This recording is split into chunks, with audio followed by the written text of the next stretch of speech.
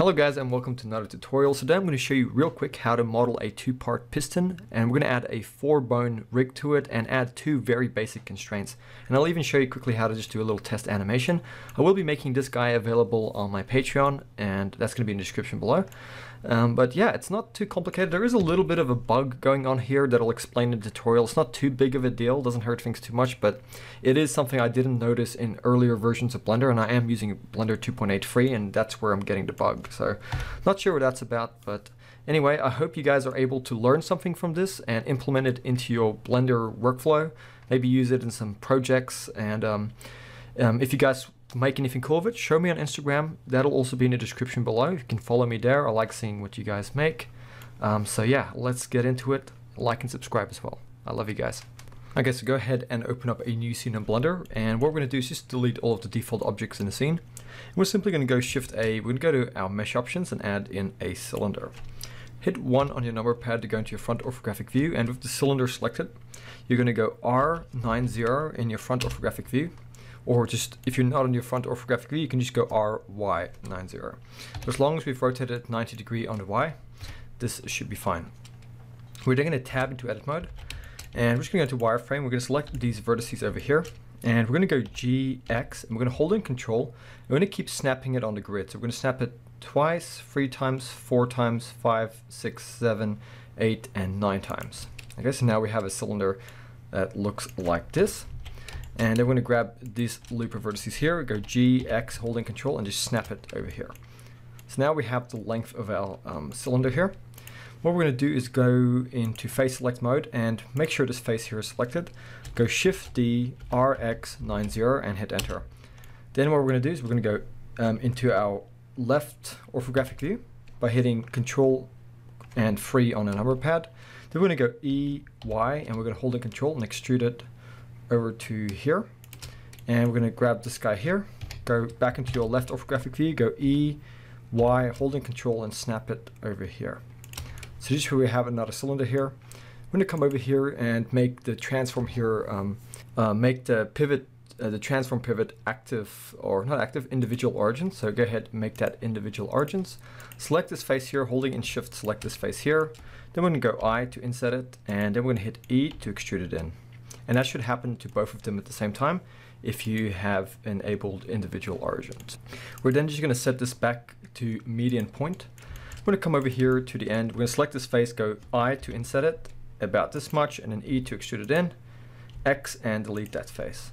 Then we're going to go to our edge select and Shift Alt, click this edge here to select it, then go Shift D, X, move it forward to about here, then go E, X, and extrude it out. So we're going to bring this guy.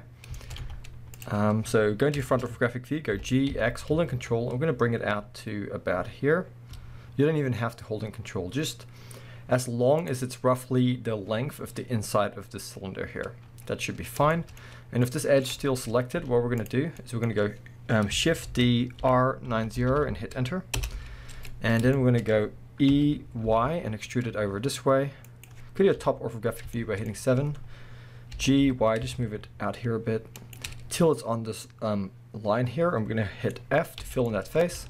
I'm going to do the same thing on the other side. Just select this, go back to top orthographic view, go E, Y, holding control, and just snap it over here on the grid. You can see, just look at the grid here for reference. You can see what I'm doing. Hit F to fill that in. And once again, we're going to go over here, make this individual origins. Make sure we go to face select, both of these faces, select them. Then you hit I to inset it, and then E to extrude. And we'll extrude this one out this time like that. Tab out of edit mode, and now we have this guy modeled. So we're going to go Control A, just make sure to apply the scale just in case. Then we're going to go over here, click on a modifier. So we're going to give this guy a Bevel Modifier.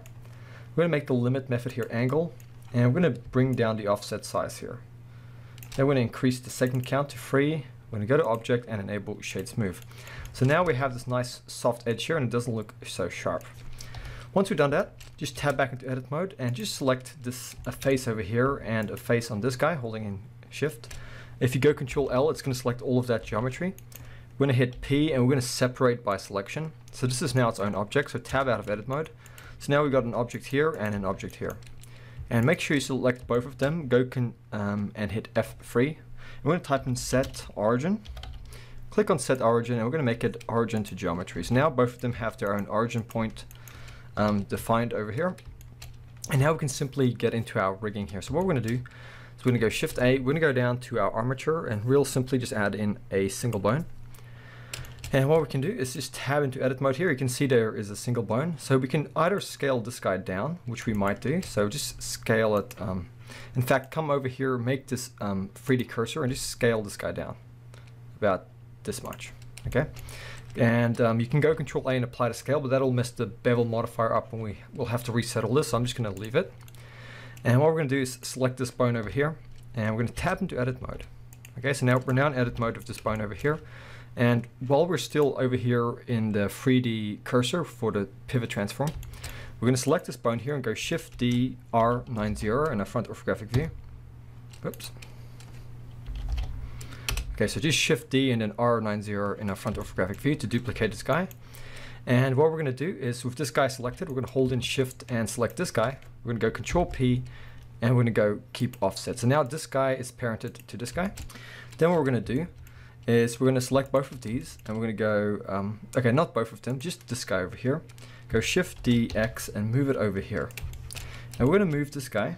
So go G X and move it so it's as close as possible to the middle of this guy over here. Okay, so just make sure it's right in the middle of the circle.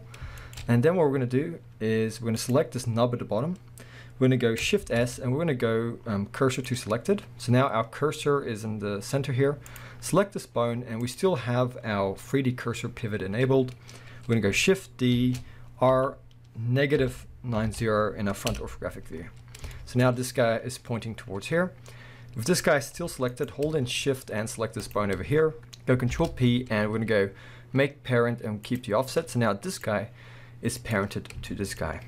So now is the easy part. So we're going to simply go into our pose mode. Make sure to set this back to median point over here. The pivot transform back to median point. And now we're just going to set up some very basic constraints. So what we're going to do is select this guy here.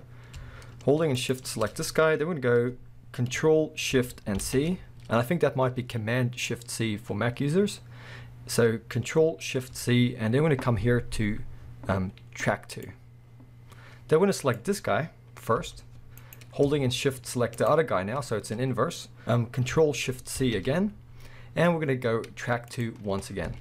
So now if we grab this guy here and we go to move it, you can see that guy's pointing. And if we move this guy here, for some reason there's a bit of a bug, but if we tab in and out of edit mode, it just fixes it. So if we grab this guy here, we go G, we move it, you can see that guy is pointing towards it. So this is what we want. So now we have a very simple piston setup. Like I said, for some reason in the newer version of Blender, it's creating this bug where this guy, once you set it back, sometimes it doesn't, this guy isn't set back for some reason. So if you just tab in and out of edit mode, it fixes it. So I don't know why it has that bug, but anyway, so we're going to go back into object mode. I'm going to select this guy over here. Holding in Shift, we're going to select a rig. And then we're going to go into pose mode and we're going to select this bone over here, go Control P, and we're going to go set parent to bone, to object mode. I'm going to select this guy over here, holding in Shift select a rig. Then we're going to go down here into pose mode and then this time select this guy, go Control P and set parent to bone down here. So go back into object mode, just deselect everything. And now if we select our rig and we go to pose mode, we not only have our piston here, but we can now move this guy around and this guy around and we have a piston. So obviously you have to be careful not to go through that, but just, you know, you get something you could add some keyframes to and animate, and it looks really cool. So just if you want to set everything back to where it was, and obviously I just want to point something out, there are some limitations. So if we came to the top here and we moved this guy here, and then we did it, it's, you know, it has a tendency, it does have some limitations, so you might get some issues there, but just, you know, it's for just a basic kind of rig. It's piston rig. It's really simple to use. So if you want to reset everything, just hit A to select all of the bones, hit F3, and just type in clear pose transforms, and it'll set everything back to where it was. Once again, you might get this bug here. Just tab in and out of edit mode, and that should fix the bug that we have in Blender. So let's quickly give this guy just some placeholder materials here. So just because it looks nice, I'm just going to select this guy here, hit new. Come down here, go to viewport display, and I'm just going to make this guy kind of like an orange in the viewport display. And then grab this guy here, give it a new material, go down to the viewport display, make it metallic down here under the viewport display settings. And maybe I'll add that same metal material to these guys here.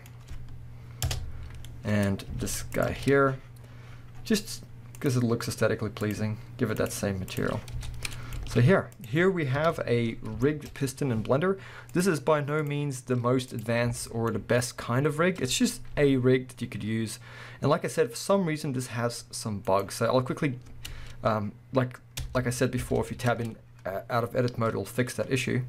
But if we wanted to animate this, we could simply just go to pose mode and just come over here into your timeline. And let's just come to frame 1. And on frame 1, we're going to hit all of these bones by selecting A. Just hit A, it's going to select all the bones. Go I, we're going to insert a location and rotation keyframe for all the bones. Come over to frame 50, and on frame 50, we'll grab this guy here, go G, move it up to here, and maybe move this guy up to here. A to select everything, and then I, location and rotation key. And maybe we'll come to frame 90, and on frame 90, we'll grab this guy, bring it down to here, and grab this guy here, bring it up to here. A to select everything, and I, location rotation. Let's set the end frame here to 100. And now let's go back into object mode and let's go to our first frame and let's see what that looks like. And you can also grab your rig here, hit M and go new collection and just go OK. Now you have a new collection here. You can just untick this if you want to hide the rig. But here we have it. So this is how you model and rig a piston in Blender. Like I said, this is obviously not the most advanced way, but it is a way. I hope you guys have enjoyed this. I'll be making this available on my Patreon, this little model here, this little setup if you guys want it. And so just check me out in the description below. I have all the information about Patreon. And if you guys want to check me out on Instagram, you can go ahead and do that as well, and subscribe and like if you found this useful.